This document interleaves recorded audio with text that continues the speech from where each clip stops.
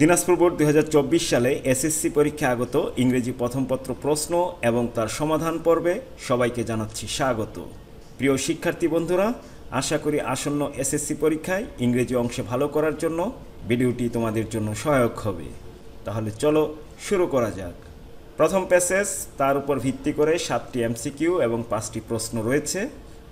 3টি প্যাসেজ রয়েছে, 3টি প্যাসেজই তোমাদেরকে অর্থসহ পড়ে শোনানো হবে, যাতে করে পরবর্তীতে এই প্যাসেজগুলোর উপর ভিত্তি করে অন্য কোনোভাবে প্রশ্ন থাকলেও তোমরা যেন অ্যান্সার করতে পারো। 26 March our independence day is the biggest state festival. 26শে March আমাদের স্বাধীনতা দিবস, সবচাইতে বড় রাষ্ট্রীয় উৎসব। The day is celebrated every year in the country with great enthusiasm and fervour. দিনটি পালন করা হয় প্রতি বছর আমাদের দেশে উৎসাহ উদ্দীপনা এবং ঐকান্তিকতার সাথে। It is a national holiday, এটি একটি জাতীয় ছুটির দিন, সরকারি ছুটির দিন। All offices, educational institutions, shops and factories remain closed on this day. সকল অফিস, শিক্ষা প্রতিষ্ঠান, দোকানপাট, কলকারখানা এই দিনে বন্ধ থাকে। The day begins with a 31 গান স্যালুট। দিনটির উদযাপন শুরু হয় 31টি গান স্যালুটের মাধ্যমে। Early in the morning the president and the prime minister on behalf of the nation place floral রেথস at the national মৌসুলিয়াম at Savar. প্রত্যুষে খুব সকালবেলা রাষ্ট্রপতি এবং প্রধানমন্ত্রী জাতির পক্ষে পুষ্পস্তবক অর্পণ করে থাকেন সাভারে national মৌসুলিয়াম স্মৃতিসৌধে। Then other leaders, political parties, diplomats, social and cultural organizations, educational institutions and freedom fighters pay homage to the martyrs. তারপর অন্যান্য নেতৃবৃন্দ, রাজনৈতিক দলগুলো, কূটনৈতিক বৃন্দ, সামাজিক এবং সাংস্কৃতিক সংস্থাগুলো, শিক্ষা প্রতিষ্ঠান এবং মুক্তিযোদ্ধারা শহীদদের প্রতি সম্মান প্রদর্শন করেন। People from all works of life also গো দেয়ার। সর্বস্তরের মানুষও সেখানে যায়। With Rallis and processions, rally এবং মিছিলের সাহায্যে। দেয়ার are many cultural programs through out the day. সারাদিন বিভিন্ন সাংস্কৃতিক অনুষ্ঠান পালন করা হয়। Highlighting the heroic struggle and sacrifice in 1971, যেখানে হাইলাইট করা হয়, গুরুত্ব দেওয়া হয় সেই বীরত্বপূর্ণ যুদ্ধ এবং বিসর্জন 1971 সালে। The country also witnesses a spectacular parade of defense forces, border guards, police, answers and the BDP, Village Defense Party, at the National Parade Ground near the National Parliament. জাতি প্রত্যক্ষ করে থাকে দৃষ্টিনন্দন parade, defence force, border guards, police, answer এবং BDP, তারা এটা করে থাকে ন্যাশনাল প্যারেড গ্রাউন্ডে, যেটা অবস্থিত ন্যাশনাল পার্লামেন্ট, জাতীয় সংসদের কাছে। In Bangabandhu National Stadium, school children, scouts and girl guides take part in various displays to entertain thousands of spectators.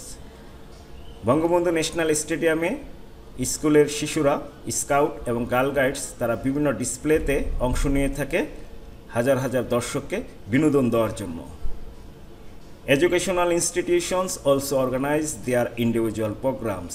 শিক্ষা প্রতিষ্ঠানগুলো তাদের নিজস্ব প্রোগ্রামের আয়োজন করে থাকে। Sports meets and tournaments are also organised on the day. বিভিন্ন খেলাধুলার আয়োজন এবং টুর্নামেন্টের আয়োজন করা হয় এই দিনে, including the exciting boat race in the river Buriganga. তার ভিতরে রয়েছে বুড়িগঙ্গা নদীতে সেই উত্তেজনাকর নৌকা বাইচের প্রতিযোগিতা।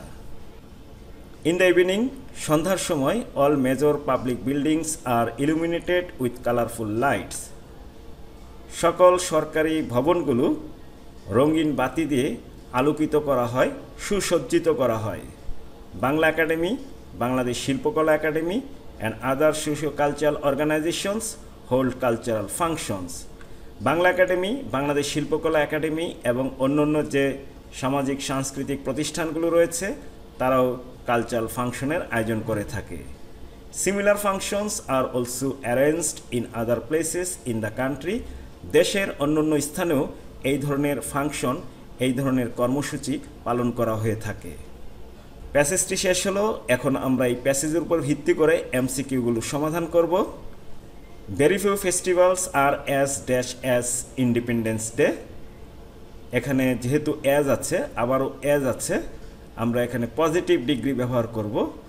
মোর সিগনিফিক্যান্ট এটা কম্পারেটিভ, মোস্ট সিগনিফিক্যান্ট এটা সুপারলেটিভ, সিগনিফিক্যান্ট পজিটিভ ফর্মে আছে গুরুত্বপূর্ণ, ইনসিগনিফিক্যান্ট এটা নেগেটিভ ফর্মে আছে। সুতরাং রাইট অ্যান্সার হবে option 3। On 26 March, people of all walks of life pay tribute to the 26 March সর্বস্তরের মানুষ সম্মান প্রদর্শন করে থাকে martyrs of the language movement, ভাষা আন্দোলনে যারা শহীদ হয়েছে তাদের প্রতি, গণ অভ্যুত্থানে যারা শহীদ হয়েছে তাদের প্রতি, স্বাধীনতা যুদ্ধে যারা শহীদ হয়েছে তাদের প্রতি। Option 3 right answer. সর্বশেষ অপশনে রয়েছে মার্টার্ড ইন্টেলেকচুয়ালস। ইন্টেলেকচুয়াল মানে হলো বুদ্ধিজীবী, যে সকল বুদ্ধিজীবী শহীদ হয়েছে তাদের প্রতি। মূলত স্বাধীনতা যুদ্ধে যারা শহীদ হয়েছে তাদের প্রতি সম্মান প্রদর্শন করা হয় 26 March. Various displace R arranged to dash the spectators, বিরক্ত করার জন্য, চমকে দেওয়ার জন্য, বিনোদন দেওয়ার জন্য, বিরক্ত করার জন্য। অর্থ জানলেই কিন্তু সঠিক অ্যান্সারটা বের করা সবচেয়ে সহজ হয়ে যায়।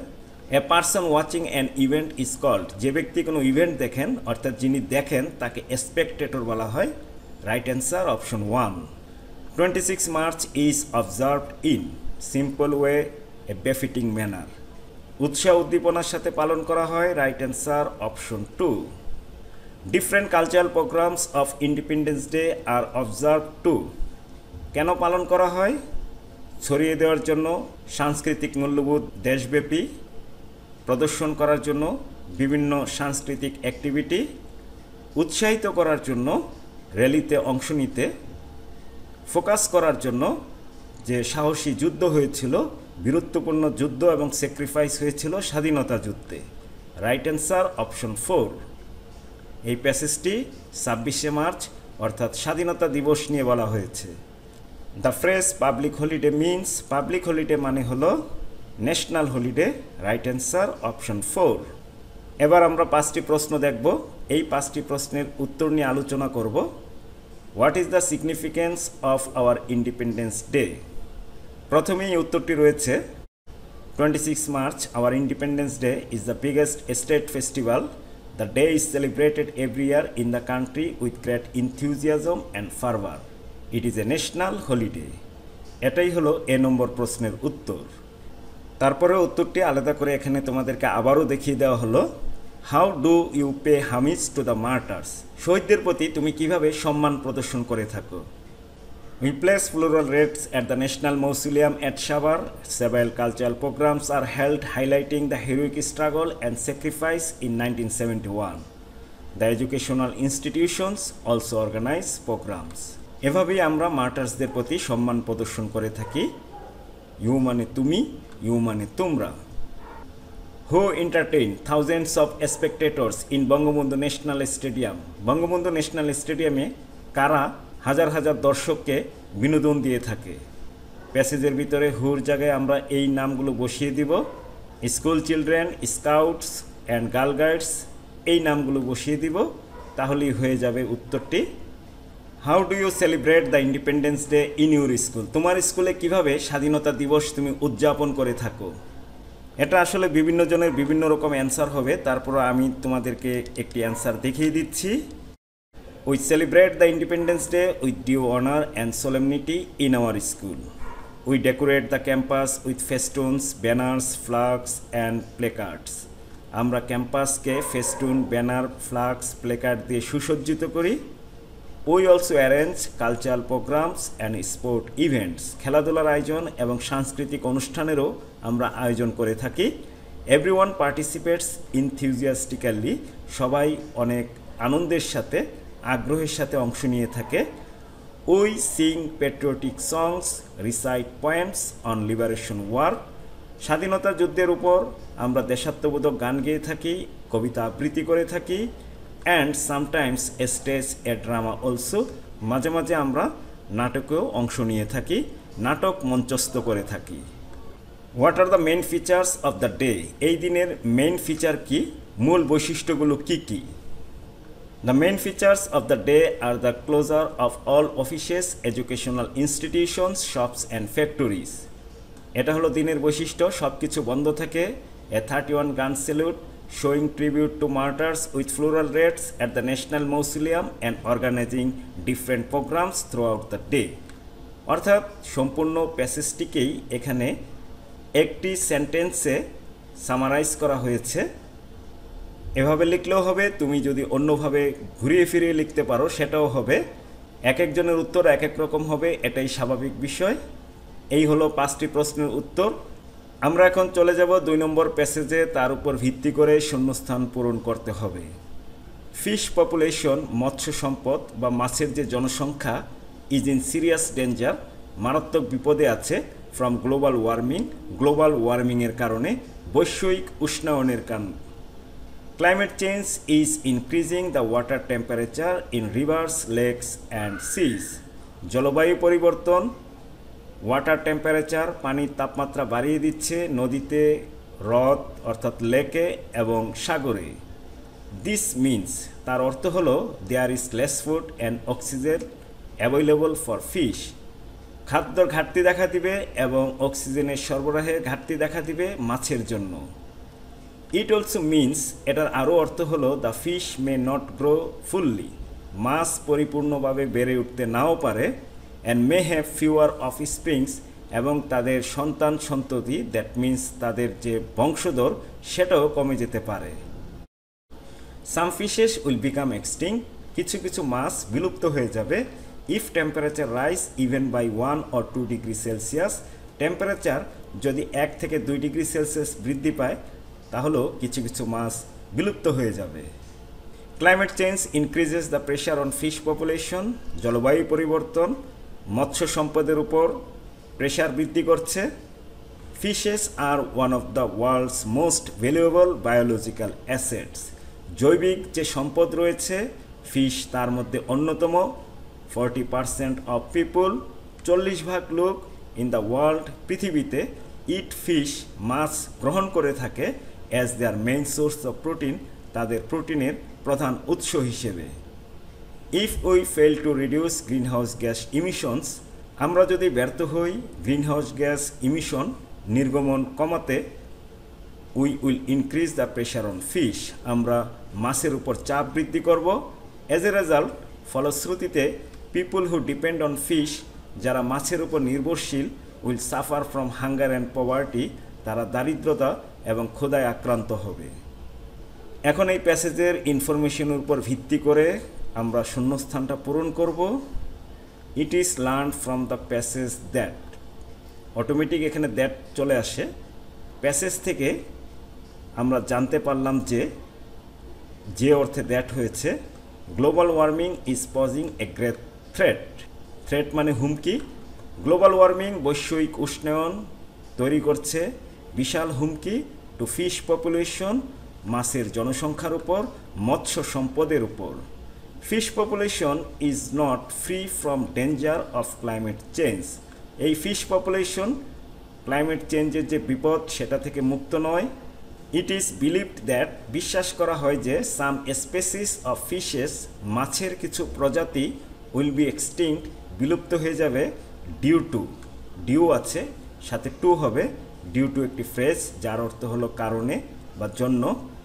কিসের জন্য বা কিসের কারণে? Temperature rise in near future, অদূর ভবিষ্যতে টেম্পারেচার যদি বেড়ে যায় তাহলে মাছের কিছু প্রজাতি বিলুপ্ত হয়ে যাবে, এটা বিশ্বাস করা হয়।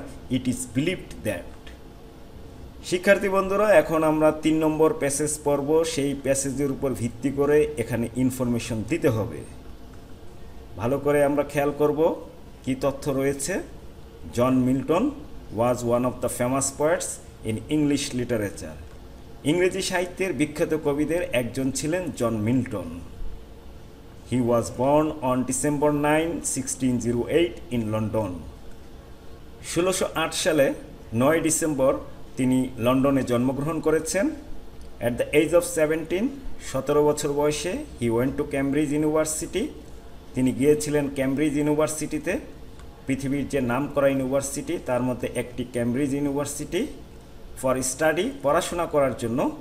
And after 7 years of study, 7 বছর পড়াশোনা করার পর, হি টুক MA degree from that university, সেই ইউনিভার্সিটি থেকে তিনি এমএ ডিগ্রি অর্জন করেন, অর্থাৎ এমএ ডিগ্রি অর্জন করতে তার সময় নিয়েছিল 7 বছর। দ্য নেক্সট 6 ইয়ার্স, পরবর্তী 6 বছর হি স্পেন্ট অ্যাট হর্টন, তিনি হর্টনে অবস্থান করেন ইন আনপ্রফেশনাল স্টাডি। আনপ্রফেশনাল স্টাডির জন্য, একাডেমিক পড়াশোনার বাইরে কিছু স্টাডির জন্য। ইন 1638, 1638 সালে he started his foreign tour, তিনি ফরেন ট্যুর শুরু করলেন, বিদেশ যাত্রা শুরু করলেন। ইন 1640, 1624 সালে he married Mary Powell, a young girl of 17, 17 বছরের এক মেয়েকে তিনি বিয়ে করলেন, তার নাম ছিল Mary Powell. But his wife died in 1652, তার ওয়াইফ 1652 সালে মারা যান, লিভিং হিম উইথ 3 ডটার্স, রেখে যান 3 কন্যা। So he married second time in 1656, 1656 সালে তিনি দ্বিতীয় বিবাহ করেন। বাট 2 ইয়ার্স আফটার দিস, কিন্তু তার 2 বছর পর সেকেন্ড ওয়াইফ অলসো ডাইড, তার দ্বিতীয় ওয়াইফও মারা যান। অফ অল হিজ ওয়ার্কস, তার সকল কাজের মধ্যে, সকল সাহিত্যকর্মের মধ্যে paradise lost is said to B his greatest. Paradise lost একটি বিখ্যাত কাব্যগ্রন্থ যেটা রচনা করেছেন জন মিল্টন। সেখানে শয়তান কিভাবে প্যারাডাইজ থেকে বিতাড়িত হলো, বেহেশত থেকে বিতাড়িত হলো, চমৎকার কাল্পনিক শক্তি দিয়ে তিনি সেটা বর্ণনা করেছেন। He finished composing this epic in 1664, এই এপিক মানে মহাকাব্য, সেটা কম্পোজ করা শেষ করলেন 1664 সালে। But it was published 3 years later, তারও 3 বছর পর এটা প্রকাশিত হয়। বাই দিস টাইম, এই সময়ের ভিতরে হি লস্ট হিজ আইসাইট, তিনি তার দৃষ্টিশক্তি হারিয়ে ফেলেন। অ্যাট দ্য এজ অফ 66, 66 বছর বয়সে হি ডাইড অন নভেম্বর 8, 1674, 1674 সালের 8 নভেম্বর তিনি শেষ নিঃশ্বাস ত্যাগ করলেন। ইনফরমেশন বসানোর আগে আমাদেরকে উপরের টাইটেলটা খেয়াল করতে হবে, যেমন এই ঘরে সময় বসবে, এই ঘরেও সময় বসবে। তিনি জন্মগ্রহণ করেছেন 1608 সালে, তাহলে আমরা এখানে বসিয়ে দেব 1608। এখানে কোনো তারিখের প্রয়োজন নেই, যেহেতু বাকি দুইটা ঘরে শুধু সাল লেখা আছে। 2 নম্বরে, তিনি এমএ ডিগ্রি অর্জন করেছিলেন কোথা থেকে? ইতিমধ্যে আমরা জেনেছি ক্যামব্রিজ ইউনিভার্সিটিতে তিনি পড়াশোনা করেছেন, সুতরাং এটাই হবে অ্যান্সার। 3 নম্বরে, তিনি বিয়ে করেছিলেন কাকে? তার প্রথম ওয়াইফের নাম ছিল মেরি পাওয়েল, তাহলে 3-এর অ্যান্সার হবে মেরি পাওয়েল। 1667 সালে তিনি কি প্রকাশ করলেন? তিনি একটা বিখ্যাত বই লিখেছিলেন প্যারাডাইজ লস্ট 1664 সালে, তার 3 বছর পর, তার মানে হলো 1667 সালে এটা প্রকাশিত হয়েছিল, তাহলে 4-এর অ্যান্সার হবে প্যারাডাইজ লস্ট। মিল্টন মারা যান 1674 সালে, এটাই হবে 5-এর উত্তর। খুবই সহজ, খুবই সিম্পল, যদি প্যাসেজটি তুমি ভালোভাবে বুঝতে পারো এবং ক্লু ধরে সেই সেন্টেন্সে যদি তুমি চলে যেতে পারো। 5 নম্বর সামারিটা এখানে দেখিয়ে দেওয়া হচ্ছে, প্রয়োজনে ভিডিওটি পজ দিয়ে তোমরা দেখে নাও। The passage is about John Milton, জন্ম 1608, মৃত্যু হলো 1674, যিনি ইংরেজি সাহিত্যের একজন বিখ্যাত কবি ছিলেন। তিনি লন্ডনে জন্মগ্রহণ করেছেন। এমএ কমপ্লিট করার পর ক্যামব্রিজ থেকে তিনি আনপ্রফেশনাল স্টাডি করলেন হর্টনে। তিনি 2 বার বিয়ে করেছিলেন, কিন্তু দুজনই মারা যান। যদিও তিনি তার বিখ্যাত গ্রন্থ প্যারাডাইজ লস্ট কমপ্লিট করেছিলেন 1664 সালে, কিন্তু এটা প্রকাশিত হয় 1667 সালে। এর ভিতরে তিনি অন্ধ হয়ে যান। মৃত্যু নিয়ে আর কিছু লেখা হয়নি, কারণ জন্ম মৃত্যু আমরা সংক্ষেপে এখানেই বলে দিয়েছি। এই ছিল সামারিতে বিস্তারিত বলা যাবে না, মূল কথাগুলো বলতে হবে। কোশ্চেন 6-এ চলে আসলাম। 5টি সেন্টেন্স তৈরি করতে হবে, প্রতিটি অংশ থেকে, প্রতিটি কলাম থেকে একটি করে অংশ নিয়ে 5টি সেন্টেন্স তৈরি করব। নাও digital Bangladesh is not merely an ambitious idea.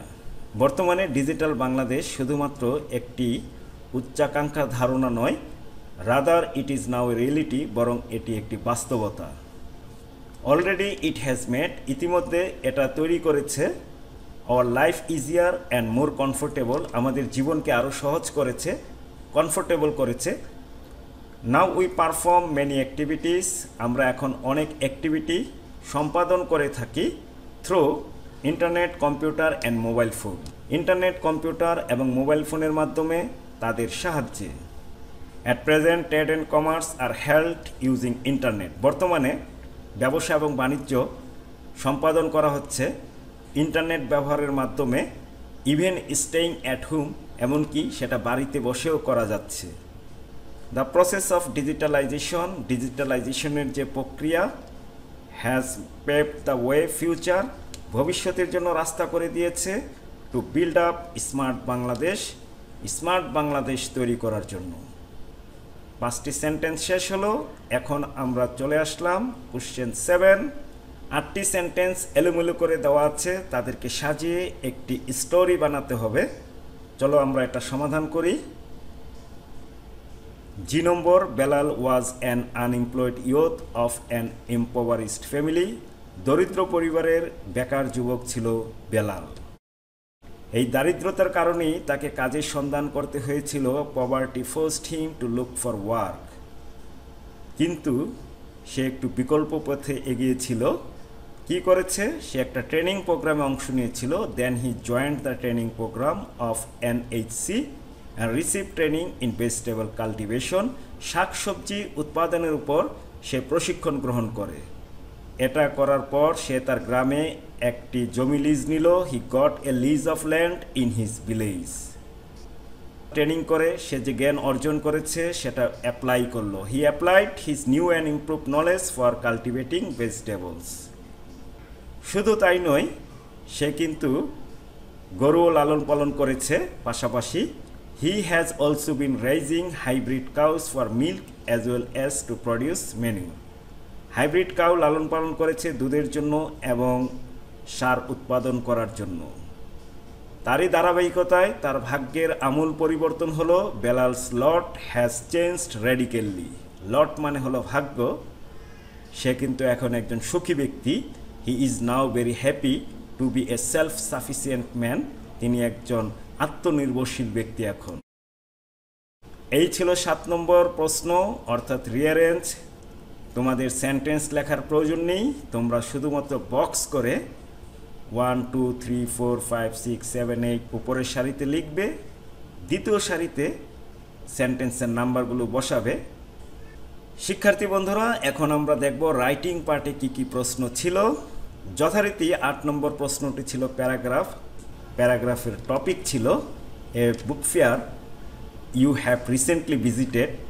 একটু ব্যতিক্রম, একটা হলো বুক ফেয়ার আর এটা হলো তোমার অভিজ্ঞতা ফুটিয়ে তুলতে হবে, অভিজ্ঞতার বর্ণনা করতে হবে। What is a book fair, what was the occasion of the fair, কী উপলক্ষে ফেয়ারটা হয়েছিল, মেলাটা হয়েছিল, কোথায় এটা হয়েছিল, পরিবেশ কেমন ছিল, কি অভিজ্ঞতা তুমি অর্জন করেছো। প্যারাগ্রাফ লেখার সময় মনে রাখতে হবে এই প্রশ্নের উত্তরগুলো যেন প্যারাগ্রাফে থাকে। 9 নম্বর, স্টোরির অংশবিশেষ দেওয়া আছে, বাকি অংশ নিজের মতো করে লিখতে হবে। ওয়ান্স দেয়ার লিভড এ পোর রিক্সা পুলার, এক দরিদ্র রিক্সাওয়ালা বাস করত। He had to maintain his family consisting of 8 members with great difficulty. 8 সদস্যের পরিবারটিকে অনেক কষ্ট করে তাকে চালাতে হতো, ভরণ পোষণ করাতে হতো। One day while walking through the fields, একদিন সে যখন মাঠ দিয়ে হেঁটে যাচ্ছিল, হি ফাউন্ড এ পার্স, সে একটা পার্স দেখতে পেল, একটি ব্যাগ দেখতে পেল। Dropped by A pacer by, কোনো এক পথিক সেটা ফেলে গেছে। তারপর সে এটা বাড়িতে নিয়ে আসলো, তার ওয়াইফকে দেখালো, ওয়াইফ খুব খুশি হলো।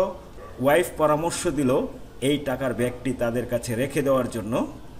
যদিও রিক্সা পোলার গরিব ছিল কিন্তু সে সৎ ছিল, সে কিন্তু তার সহধর্মিনীর কথায় রাজি না হয়ে নিকটস্থ থানায় এটা জমা দিল।